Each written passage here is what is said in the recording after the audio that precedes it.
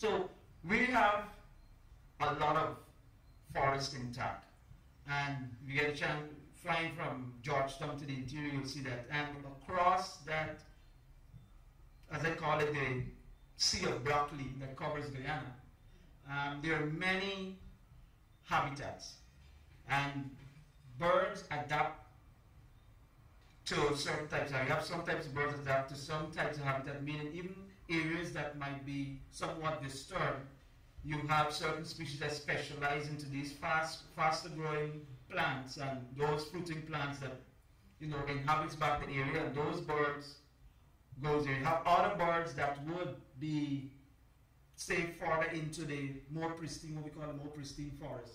And so birds generally, and summary of that, I would say birds can be used as an indicator in terms of saying, okay, the area is disturbed, not so disturbed, or more pristine.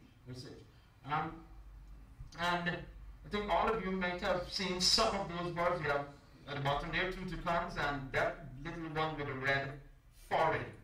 I wouldn't say little actually, it's one of the Amazonian parrots. We normally know, people on the coast know one of the names we call screeching parrots, which is the parrots that people would keep as pets. Now, the ways to generally tell the Amazonian parrots apart is from shoulder upwards. So you have things like orange wing, yellow crown. This one is called a festive parrot. You have blue cheek and such. And uniquely, it's just knowing the features in the head that tells them apart. Because if you see them in flight, they're all big, all green, and they actually have the yellow patch on the wing. So looking at the heads are what tells them apart. And here, Guyana, the whole, as mentioned, is quite extensive with many major forest types and extensive habitat types. But what we're looking at is the potential, and not only the potential, the actual abundance, high diversity of bird species along the coast of Guyana. And we're talking about from Shell Beach coming right down, you got to say right down to the County River, but there are a few areas along that are becoming more popular for doing birding during the day because of easy access from Georgetown. To go out, starting at the top left, Shell Beach, well, that's a more unique trip that you need to go there. That's not a one-day trip to do birding. But they have quite a diverse habitat spectrum there. You have both the beaches, you have the estuarine areas, you have freshwater areas behind, including lakes, and even some amount of, now the habitats have changed. We have like what we call it post-El Nino fires from years back, so where the mangrove have changed over time because of some amount of fire, and that itself produced unique habitats for some of these birds. Coming down, you have Adele's Resort, which is near the Pomeroon River, and the mouth of the Pomeroon River, the mud flats there, are pretty much amazing at the low water tide, where you have the bird in the top right corner, the scarlet ibis, which is also, I think, the national bird of Trinidad. But there are several areas along the coast that you can actually get to see scarlet ibis. One of the easy places to see scarlet ibis is just going to the Demerara Harbor Bridge at low water time. So that's how easy access you can get to these, some of these birds. And then you have other areas like Lake Mainstay, and I would call it collectively the Essequibo Lake. So there's several huge lakes out there, Tapakuma, Mashabo, and such, very big lakes, and they have a lot of what you call wetland species, or waders, or water birds, and such as you would collectively group them. And then you come to the Essequibo River, where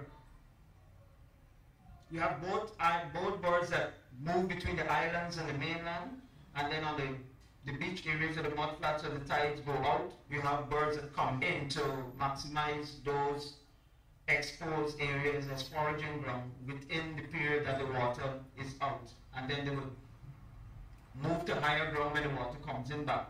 But there are several areas there that you can go to stay. And some of the names, well, Gorokaba, for instance, Sloat Island and Baganara Island, they have actually places of accommodation, and they have access to areas, and some of the other places would be things that, let's see, champlands and such, where there are actually trails that you can do both forest birding and also riverine or estuarine birding. Um, then you have generally Georgetown, as I mentioned, botanical gardens and the close environment of Georgetown. Then you go along the coast to specific mangrove areas such as Hope Beach, Victoria Beach, and going even farther along, you have the waterways of the Mahaica, Maikoni, and the Abary, and the Abary foreshore. So when you cross over the Abary Bridge, instead of going up the Abary Bridge on the right-hand side, you turn left and you're heading to between the what you call the Georgetown Rosignol Road and the coastline. And there are many species. They're prime habitats for some of the ones that people look for, things like rufous crabhawks and Guyana endemic, which one of the Guyana shield endemic, which is the blood-colored woodpeckers, and little woodpeckers. Pity that Suriname has that border, else it would only be here. And just quickly to show you some of the shorebirds. The scarlet ibis, which is the big guy in red, the kokai heron, the bird in flight, and striated heron, which is the closest shot. And also along the coast, some of you might know the old name of what they call niggercock, which is the jabiru stork. So it's basically our largest bird, the only one that will rival that in terms of size. We'll see later on as we go down.